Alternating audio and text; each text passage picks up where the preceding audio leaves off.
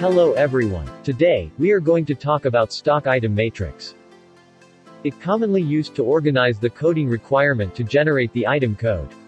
For example, this setting can be done to generate the t-shirt code with different sizes and colors. Let's start. Click on stock, then maintain stock item matrix profile. Okay, now I am going to go through the setting with you one by one. Code is your item matrix profile code. Example shirt or shoe. Look at the example here. System can help generate the item code as the format of shirt. Blue XL. It is based on your setting on prefix, dimension and separator. Length of the matrix setting is based on the length of the wording. For example, shirt is 1 to 5, shoe is 1 to 4 only. Give you more examples here. Shirt is 1 to 5, separator is 6, blue is 7 to 10, separator 11, and XL is 12 to 13. Another example, shoe is 1 to 4, separator is 5, yellow is 6 to 9, separator 10, and 37 is 11 to 12. Now we can start to do one item matrix. Key in shirt for the code and description.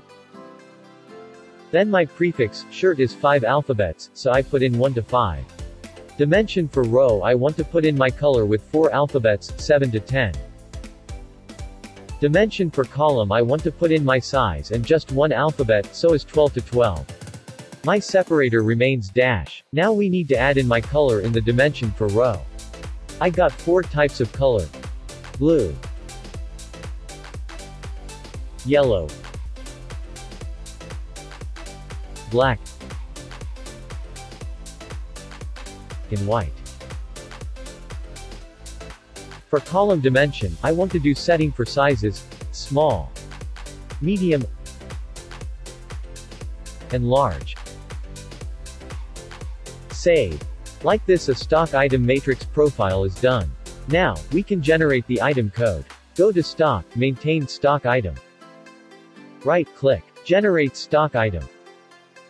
Choose your matrix profile, choose the shirt. Prefix here I want to put my brand Mango. Then, choose the stock group.